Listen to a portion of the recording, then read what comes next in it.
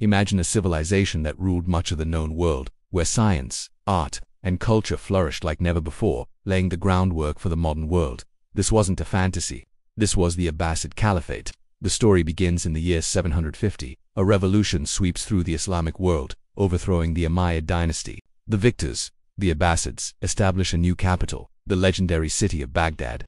Designed as a perfect circle, Baghdad quickly became the center of the world, a bustling metropolis where power, wealth, and knowledge converged. The Abbasid Empire expanded rapidly, stretching from Spain to the borders of China, creating a vast network of trade and communication. This wasn't just a military conquest, it was the dawn of a new era.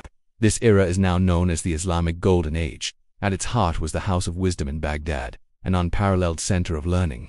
Scholars from all faiths and backgrounds gathered here to translate and build upon the knowledge of ancient Greece, Persia, and India. They developed algebra, pioneered astronomy, and made groundbreaking discoveries in medicine that were centuries ahead of their time. Hospitals with specialized wards were established, and physicians like Al-Razi wrote medical encyclopedias that were used in Europe for generations. The cities glittered with stunning mosques, intricate art, and vibrant marketplaces filled with goods from across the globe.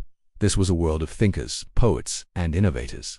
But like all great empires, the Abbasid Caliphate began to face challenges. The vastness of the empire made it difficult to govern. Political infighting weakened the central authority, and governors in distant provinces began to declare their independence, fracturing the empire from within.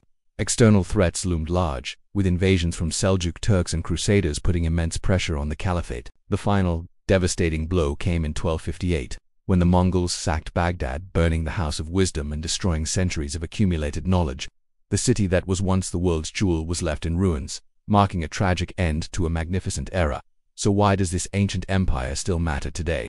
The legacy of the Abbasids is all around us. The numbers you use, the foundations of modern chemistry, and countless astronomical concepts all trace their roots back to the scholars of Baghdad. Their contributions to philosophy, art, and literature have shaped cultures worldwide.